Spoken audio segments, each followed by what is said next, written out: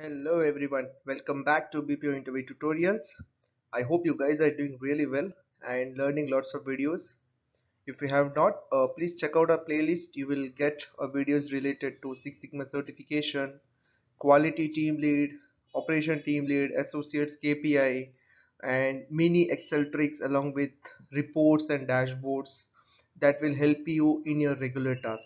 Please do watch guys and don't miss to click on subscribe so that you guys will get a notification whenever a new video will get updated. Let's move to the today's concept, and before that please click on subscribe option and click on thanks button guys. If I'm helping you a lot to the uh, growth in your career, if I'm supporting you a lot, please click on the thanks option as well as subscribe and the bell icon guys, so that you guys can get the notifications of all the upcoming videos. So today concept we are here to see on PKT. So today concept actually based on trainers. So we are preparing our videos related to the training team, so they will also get a good support. If a person is preparing for the trainer role, please do watch this video. This is very important to understand what is PKT. So before moving to this video, I would like to tell everyone PKT is not only for trainers, even quality team leads, other can also use it. And because this will help you to identify the knowledge gap if there is any in your associate, in your aligned associate. So let's start today's concept, that is PKT, process knowledge test. So first of all we will see what is the use of PKT and what is the need of PKT. So PKT is the important part in process as it will help us to understand either the associates having uh, the necessary process knowledge or not, or else the every uh, updates are being understood by the processor or the associate or not. So this is help, this is a good help for the associate. And post completion of the training, trainers used to conduct PKT for newly hired associates, and on the basis of that they will certify them and associates are moved for the production.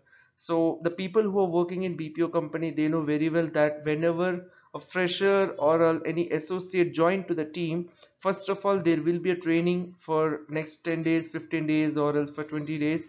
On the basis of there will be a test. The test is actually known as PKT, process knowledge test. It totally depend on training team, or else it totally depend on process SOP, that how many times the test need to be conducted. On the basis of the test scores, the associate is moved for the production. It can be conducted for TL, QA and trainer, as everyone should have proper process knowledge. This is not necessary that only associate need to give the PKT. So here managers also can conduct a PKT for managers, in the sense for the quality people, quality team lead. For the team leads, managers will conduct, or else quality team also can conduct for the team lead, operation team leads. And for trainers also there will be a PKT guys. It totally depend, again I'm telling you, totally depend process to process and on the SOP. So trainer also conduct PKT twice for a month for all the associate, totally depend on SOP. SOP, standard operating procedure. For an example, like you're working with XYZ process, and they have set a certain targets KRA, a certain plan was set on that way. The process need to be followed, and this actually will be shared by the client to the company, so that the team who is working for that particular process, they will follow the SOP. So this is standard operating procedure. So it may be conducted in the form of objective type questions, image based question, etc. So we can conduct this in the form of objective type. Somewhere I have seen that people are conducting PKT test using Google form, wherein they are preparing questions, they are keeping their objective type questions. First they will ask associate to enter his name and the employee ID, the team lead name, and they will ask the associate to submit the text. Automatically how many associates have submitted, they will get the report from that particular Google form. So I hope the people who are working as an team lead, keyword trainer, they know very well about this. So I'm just giving you an the I can say this is an threshold of 85%, but again it vary to process, and there would be approximately or minimum 20 questions for the PKT. This is just and example guys, it totally depend on again process to process what is the target set by them. That if the associate is getting 10 questions, example if he clearing 9 questions, then he is certified. If he is clearing 8, which is the score is 80, he is not certified. So they totally depend on the SOPs what are being set by the management. So I hope you got a clear understanding about the PKT. Let's move to the advantage of the PKT. With the help of PKT, we can easily identify if there is any knowledge gap uh, identified for the processor or else associate. Reason I'll tell you guys. For an example, you're working from the work from home situation right now. Okay, and you have like around 20 associates aligned to you. Monitoring those 20 associates regularly while work from home is quite difficult. So I would suggest all the team leads or quality team to conduct at least one PKT every week. The reason I'll tell you, in that PKT, please include 20 questions which are based on latest update, top pain parameters or else top pain topics wherein we are getting multiple errors.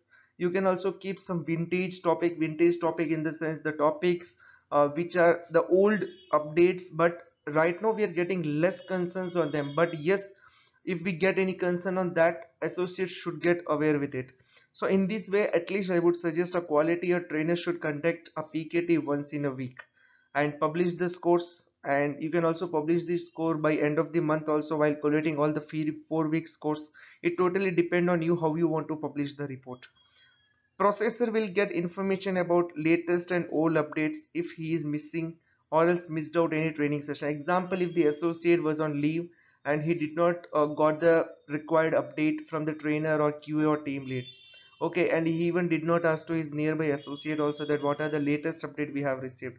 By every week quality team or training team is conducting a PKT. Definitely this is something which wherein there are two ways to conduct a PKT.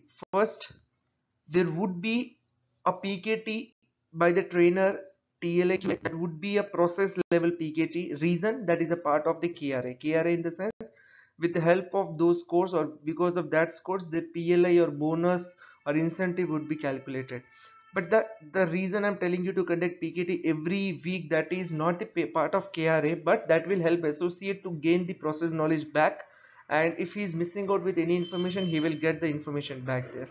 Okay, so this is totally depend on you how you want to gauge your associate or how you want to train your associate. And this will also help us to understand if there is any malpractice or inefficiency are there with the associate if he is missing out with any part of the process knowledge. PKT keep associate motivated. Reason, you will be sharing email in front of managers. I have seen people are sharing the PKT result in a form of ranking, that he got a first rank, second rank and third rank from the overall 200 associate in the PKT. So it keep motivated them and it will help them to grow for their further career also. So PKT is also a part of KRA for the associate like QA, TS and trainers. It totally depend like for an example, I have seen that for the training team, yes, PKT is necessary. The associates who are aligned to them, they need to conduct the PKT and the score should be more than 95%. If it is not less, more than 95%, then their PLI score will get impacted. The trainer PLI, not even trainer PLI, the associate PLI score also get impacted. PLI is just you can understand that is an incentives, okay? The bonus what you are getting because of the hard work and the work, the scores what you are getting, okay? So I hope you got the clear understanding about the PKT and what is the advantage of it, and what this PKT bring once you conduct it, and what the knowledge gap you will identify from the associate. Overall you will get to know that the who are the troublemaker associate in your team. So I would suggest everyone to do this. So guys, this is a format of the PKT how you can do. Again, I'm telling you guys, it totally depend on you guys how you want to prepare it, because you know Excel, you can prepare a report in multiple way. This is just an example which I'm showing you, wherein I have the associate name, then the team lead name. I'm just mentioning the questions here, 1 2 3 4 5 questions. They totally depend on you how many questions you want to ask. And I just mentioned their pass and fail. That here you can see I have asked John 5 questions wherein he gave three correct answers. So I just mentioned three as a pass, and he gave two wrong answer. I mentioned two as a fail. Same I conducted this PKT for rest other associate also, and nearby I have just mentioned the questions. These are just a dummy questions, guys, the demo questions. It totally depend on you how you want to ask the questions, or like on what topic you want to ask the questions. So this is all about the PKT, guys, like how you can do this. And now we will learn that how we can prepare this particular report. So I'm just giving you this example reason this is very much necessary, guys, to prepare it. And please implement it so that you guys can get a good knowledge, and you guys can show a good repo in front of your manager that yes, you guys are focusing on the team with regards to their process knowledge as well. So that's it from my side, guys. If you have any doubt, please let me know so that I can help you with.